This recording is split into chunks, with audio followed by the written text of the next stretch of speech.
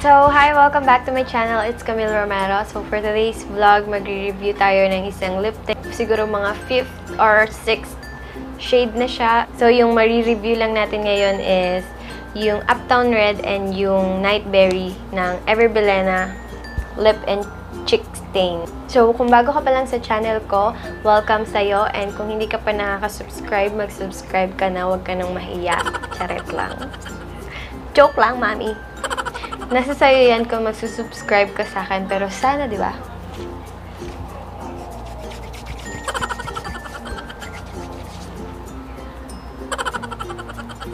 So, kasi di ba meron kasing naglabasan na bagong shade nila. Actually, sabi ko nga, it's siguro mga nasa pang 5th or 6th shade na siya. Pero bago siya, bagong shade siya. Kaya lang pang 5 na siya sa bago. Yung nauna kasi, di ba, yung nauna kasing dalawang lip tint na nilabas nila is yung Fresh Pig tsaka yung Tipsy, di ba?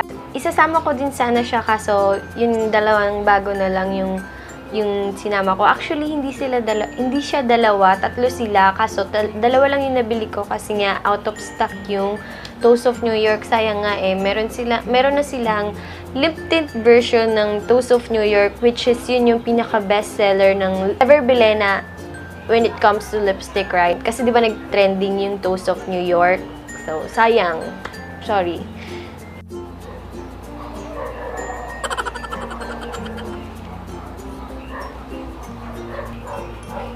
Ang ingay na naman ng aso, mami.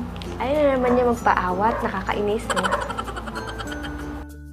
So, ayan, nakakatawa lang kasi naglalabas na sila ng maraming version ng lip tint. Gaya nung isa, di ba, yung dating nila, lip tint nila is yung roll-on. Ngayon naman, nagdagdag sila ng shade doon sa ganito.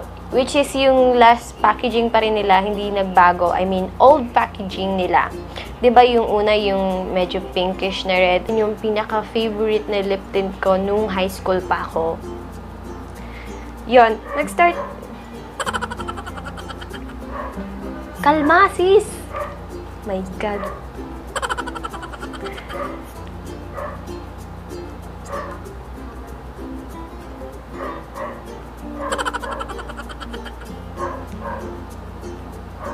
First time kong nag-lip tint when I was 2nd year high school or 3rd year, magta-3rd year na ata, ganun. Kasi ba, hindi naman siya uso dati. Talagang neneng-nene kami.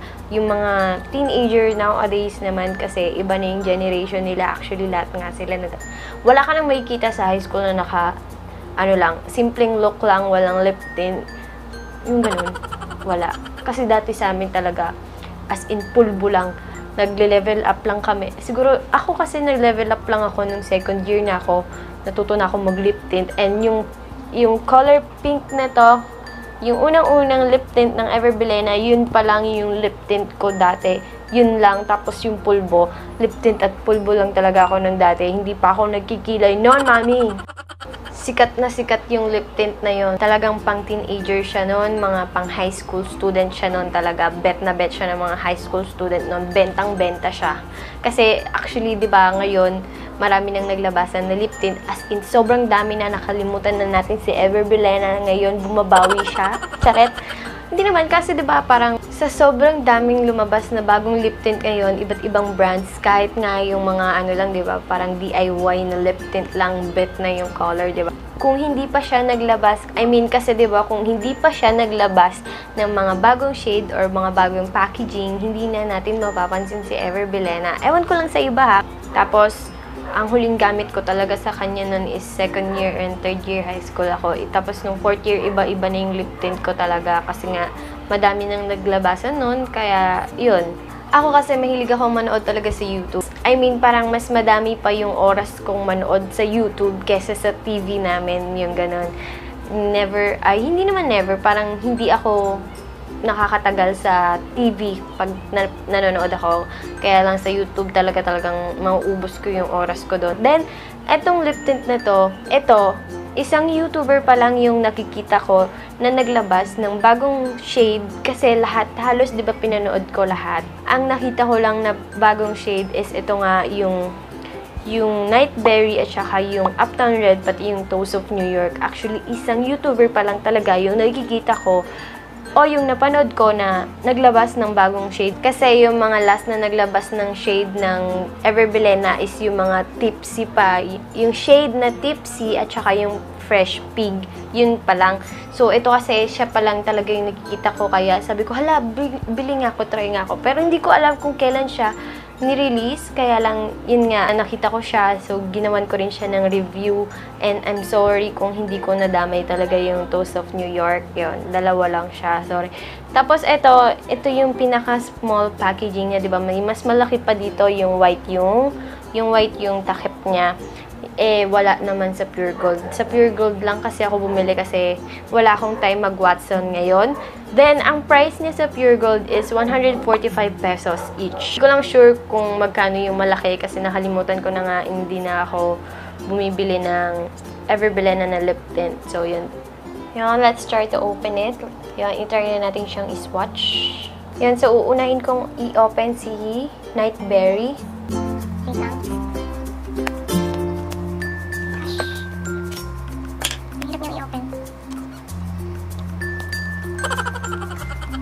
I-open. Wala kasi akong kuko eh. I mean, ulit lang kuko. Oh my God. Oh my God. Ever Bilena.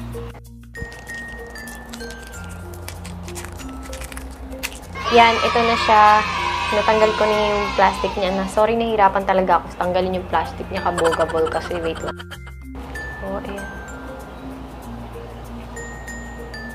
Kasi siya nagpo-focus eh. I'm sorry. Yan, maglalagay lang tayo dito ng konti. Siya. Sorry sa kuko ko, ah. Yan. Wait. Ayan siya. Oh my God, I'm sorry. Hindi siya nagpo-focus.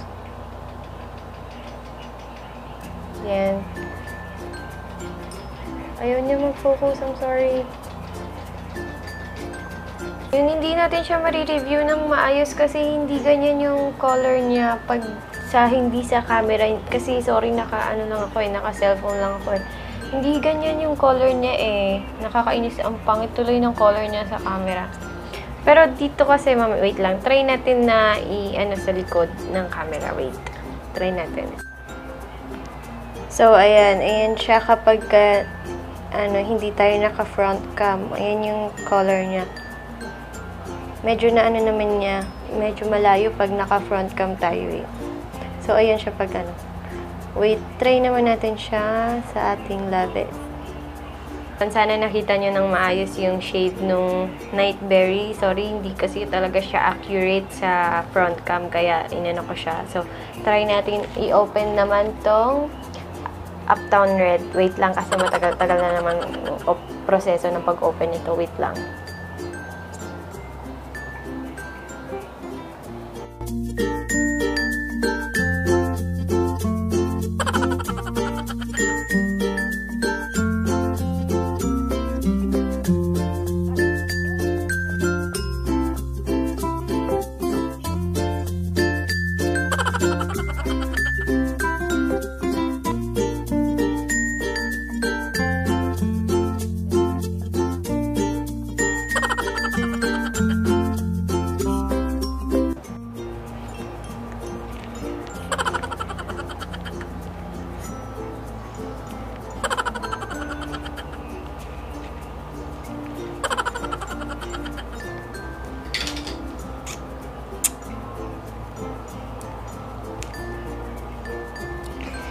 A few moments later.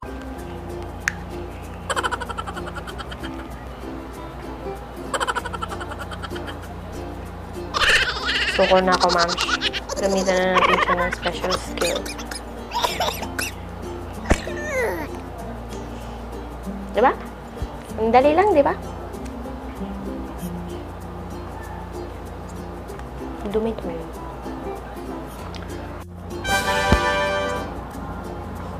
Open na natin siya.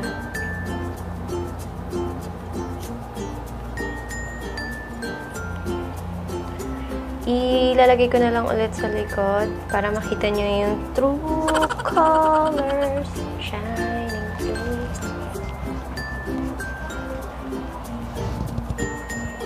Medyo dark siya. By the way, ito ulit yung Uptown Red. Yung isang sinwatch natin na ito is yung Nightberry. So, ito yung Uptown Red. Yan yung pinagkaiba nila. Wait, try ulit natin siya ng hindi naka-front cam para makita natin yung true colors niya. Wait! Yan, so ayan siya. Sa right side yung Nightberry, then sa left side yung Uptown Red. Ayan, buti pa dito, nagfo-focus, no? Kakainis. So, ayan siya.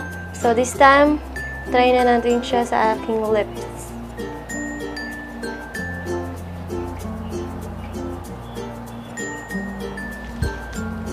Oh my God! Eh, nagkakalat na naman siya. So, let me try it. So, kasi diba, mahilig ako sa dark lipstick or lip tint. Nabanggit ko yan sa last vlog ko. Kaya, medyo benta sa akin. Ay, sorry. Yun, kaya medyo benta sa akin yung shade niya.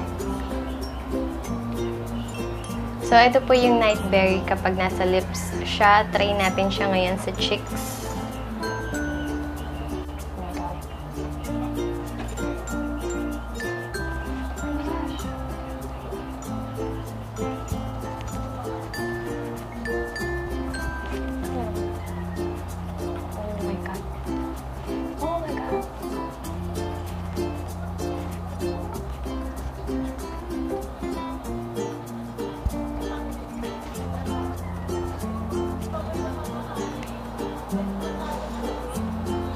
So, ito yung look ng Nightberry sa cheeks and sa lips.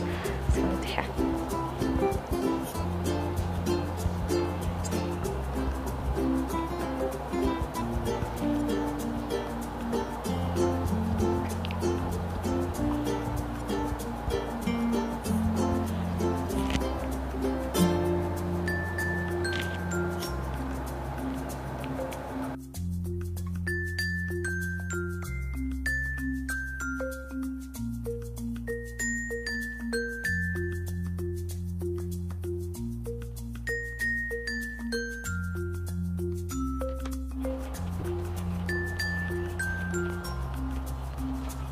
Then, now I'm going to try the Uptown Red to my cheeks and to my lips. So,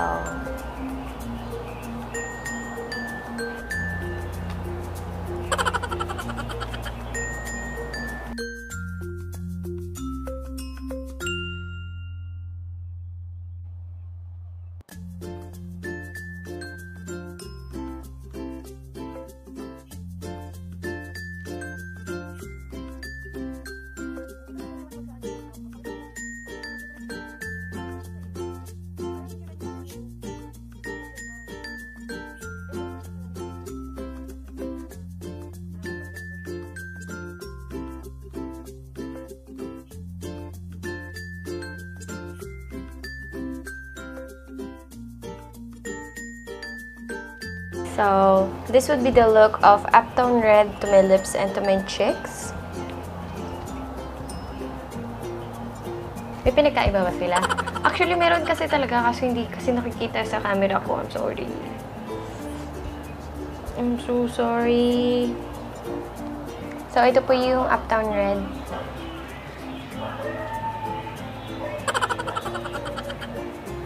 Drunk blush na siya. Sana nakikita nyo. Yan. So, punta naman na tayo sa review about this product or this lip tint lick and cheek stain. Yan. For the long lasting, kung tinatanong nyo siya kung long lasting siya or hindi, for my opinion, it's not long lasting. Kasi, diba, ginamit ko na siya kanina. Ayan na siya, nasa lips ko na siya. Tapos, onting salita ko lang. Actually, pinaliwanag ko lang yung intro ko kanina. Then, ayan siya. Makikita nyo na wala na yung sa inner part ko. Actually, di ba lahat yan ilagyan ko kanina? Pak nga siya kanina eh, di ba? So, yun. Sa inner part, natanggal siya agad kasi nga medyo, ano siya, watery siya. Although, pigmented naman siya. Nakita nyo naman, pigmented siya. Medyo, ano lang talaga. Hindi siya long-lasting kasi, ayun, wala na siya sa inner part. Konting salita ko lang. Hindi ko pa siya dinidilaan yan. Hindi ko pa siya dinidilaan yan, kaya ganyan. Nagsasalita pa lang ako niyan, tapos nabubura na siya agad. Hindi siya long-lasting. Next is yung sa consistency naman niya. So, kung nakagamit ka na nung unang-unang Ever Bilena nito, same lang siya. Same pa rin siya, malapot pa rin siya, may jelly type siya, gel type, ganun. Jelly Ace, ano ba? So, all in all, okay naman siya. Maganda siya. Ang naging problema ko lang nga sa kanya is hindi siya long-lasting. Pero kung ready naman kayo na mag-retouch, why not? Hindi naman na siya issue kung sakali, diba? Kasi diba, kumakain rin naman tayo every time. And kain Liptint, diba? Ganun kasi kayo diba? Pero, yun nga, wala naman siyang issue kung sakali na hindi siya long-lasting. Pwede siya for teenager, mga high school, yan. Kasi, diba, ang cute-cute niya, oh. And, it's Ever Bilena, girls. Ito ang pinaka-best lip tint natin noon. Oh my God, ang sarap maging, naalala ko tuloy yung high school life ko nun. So, yon, wala na siyang problema sa lasa. So, perfect. Maganda na siya. I love this. I love this lip tint na. So, I guess that's all for today's video. Sana nagustuhan nyo. I'm so sorry kung hindi pa rin ako masyadong magaling mag-explain. At ngayon, nag-i-explain ako sa inyo. Yon. I'm so sorry talaga, pero I'm trying my best naman so far. Sana na i-improve ko, no? So, yun. And that's all for today's vlog. I hope you enjoyed watching this. And subscribe to my YouTube channel kung hindi ka pa nakaka-subscribe. Thank you! Bye!